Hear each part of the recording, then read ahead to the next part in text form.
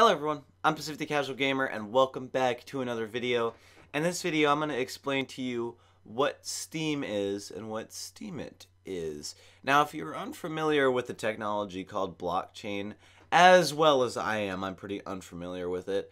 This is going to seem like a lot of gibberish, but just know that I don't understand it either. I don't understand the blockchain part, because blockchain is confusing, but I understand some of the other parts. So we're going to actually start with Steem, okay? Just the Steem.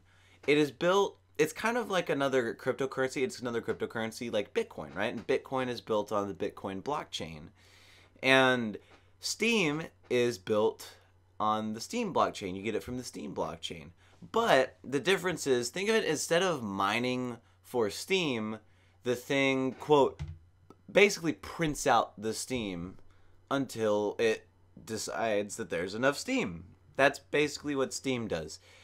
And you might be thinking, well, if there's a printer, how does it print stuff? And that's where Steemit and the whole blockchain comes in. It's very interesting technology here. It's basically a big social experiment. Steem has this app built onto the blockchain called Steemit. And Steemit is, think of it as a mix between Reddit and Twitter and a little bit of Facebook thrown in there. That's kind of what Steemit is. And it's a social media platform where you share your ideas and stuff. But here's the thing. Every upvote or every like is worth a tiny bit of the Steem. So let's just say I get 5 cents of upvotes. And let's just say 7 days later, the price of Steem rose. So now that 5 cents is worth 10 cents. After 7 days, that post pays me out with 7 or with 10 cents of Steem, and the thing prints out the Steem and it gives it to me in my virtual wallet. And that's how it works. Now every like isn't worth equal amounts. The more you have Steem dollars, and Steem power, and they all serve different purposes. Steem power is basically just Steem, kind of like in a special wallet, just for the Steem social apps. Think of it that way. And if you have more Steem power, your like is worth more. So let me give you guys an example. You start out with a certain number of Steem. Let me just say your vote, every upvote is worth 15 Steem at the start. So when you upvote, the thing does all the math, and your upvote is worth about 1 cent. Okay? So that's, if you have 15 Steem power, an upvote is worth 1 cent. So if you have 150 Steem power, it is worth 10 cents. If you have 1,500 Steem power, it's worth $1. Now they have a thing where if you upvote, the amount of money your next upvote is worth kind of lowers, so you can't bot farm. I mean, there's people that use bots, and that is actually okay, but for the long haul, those bots don't really get anything. They don't get anywhere. And a lot of people like this website because the way it works is it's decentralized, right? And so everyone who kind of uses Steemit is kind of like their own little network piece of the network. So a cryptocurrency recently in Belgium they got raided. So the servers got destroyed because the police raided them, and the online wallets got taken down, right? But that cryptocurrency, the blockchain, you got to download the blockchain. Right? With Steemit, you don't have to download the blockchain. But with that cryptocurrency, you had to download the blockchain because people mined it. So the blockchain was already on however many other computers had the blockchain. So after a while, yeah, they got raided, and that sucks that the wallets are down.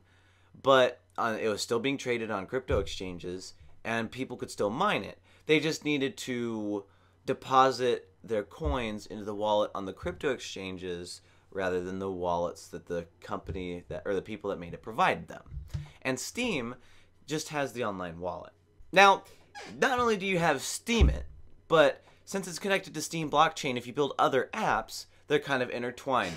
So the Steem blockchain actually has its own YouTube competitor called DTube. I don't know why it's a DTube, but it works exactly the same as Steemit. You know, you like a thing, or you like a video, you know, you get some money for it. But because of the way DTube is, you have to make at least 2 cents worth of the Steem, because they need to take some of it for the servers and all that, because they have to pay for video servers. And they also have D Live, which is actually something that I've been experimenting with. That's where some of my live streams have been. And what is interesting about this, right, is the DTube and D Live have their own Steemit accounts with a lot of Steam power. And they will actually upvote some things if they like them. So D Live, right, I got on D Live and they decided that my stream was very good. And they gave me a $50 upvote. And the value fluctuates. So it was more like they gave me a 15 Steam power upvote. We'll say that. A 15 Steam power upvote, right? So even though the value of it's going to go up and down, the amount of the tokens that I have is still not going to change. So a 15 Steam power upvote. And they did that to me actually 3 times in a row. And right now, those are worth $150. And now I have... Then when I get paid out, I will have 45 more Steam tokens, probably convert them all to Steam power, so that my likes are worth more. And at once, I thought it was a Ponzi scheme or a pyramid scheme, and I looked it up, and it's not really that. It isn't one of those, because there was a lot of, this article that I found that explained it all. I can't find it anymore. It was something that has to do with, first of all, you don't need to pay any money into the website. So right there, that kind of... And there's other things like, even though the big whales, they call them the whales, the big people at the top have like the $300 likes, right? Your like is still worth the same amount of money, no matter what the price of Steam is. And that's their kind of mission on this website, is to make it so you just have to use your mind and you get paid for using your mind. Or you get paid for making content. Now, is this better than YouTube, right? Because it's got the DTube, and DTube uploads directly to Steemit. So, is DTube better than YouTube? Right now, I would say yes and no for various reasons. I mean, generally speaking, if you're smaller, you make more money than if you're bigger on YouTube. But on YouTube, you have more of an audience reach. And search and discovery is actually nicer to you on YouTube than DTube. So, take that as you will, guys. This has been a video on what is Steam, what is Steemit. I hope you guys enjoyed. This is something that I think I've been, doing YouTube, and I'm adding this, right? I'm adding this to my thing.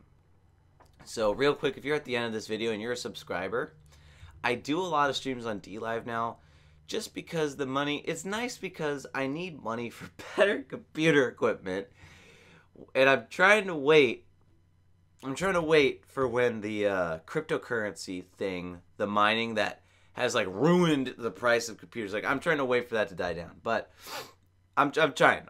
But DLive has been very nice to me, and I'll probably just change some stuff around. We'll see.